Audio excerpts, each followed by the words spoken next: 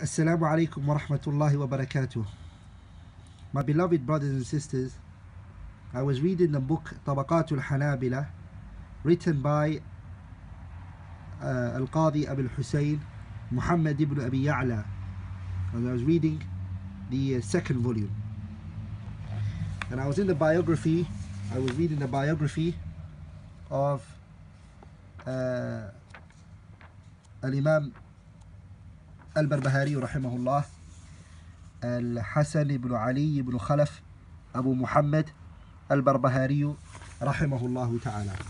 And there's a statement in which the author attributes to Al-Imam Al-Barbahari rahimahullah, and that is the statement inshallah ta'ala I wanted to share with all of you, which is, he says, وَعْلَمْ know أن العلم ليس بكثرة الرواية والكتب ولكن العالم من اتبع العلم والسنة. And when he means by al-ilm here, he means the kitab of Allah tabaraka wa ta'ala, and that's going to come to us because it's over there. So the ilm here means al-kitab, so we'll see it inshallah ta'ala. And some of the manuscripts actually mention that here it says al-kitab instead of al-ilm. So some of the manuscripts, they mention al-kitab here instead of al-ilm. But let's just read it how it is. ولكن العالم من اتبع الكتاب من اتبع العلم والسنة وإن كان قليل العلم والكتب ومن خالف الكتاب والسنة فهو صاحب بدعة وإن كان كثير الرواية والكتب.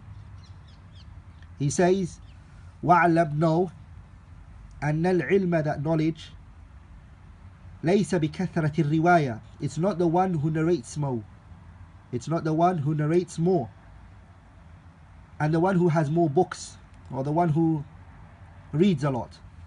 ولكن العالم, but the scholar is من اتبع الكتاب من اتبع العلم والسنة, the one who follows the kitab of Allah and the sunnah of the messenger sallallahu alayhi wa sallam.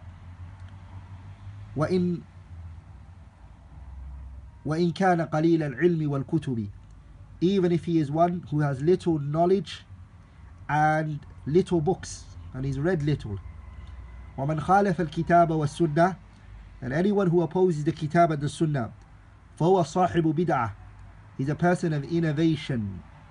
وإن كان كثير الرواية والكتب, even if he is one who narrates more and he has a lot of books and he reads a lot. So I ask Allah tabaraka wa ta'ala that he makes us those who follow the kitab and the sunnah. إنه ولي ذلك والقادر عليه. سبحانك اللهم بحمدك أشهد أن لا إله إلا الله أستغفرك وأتوب إليه.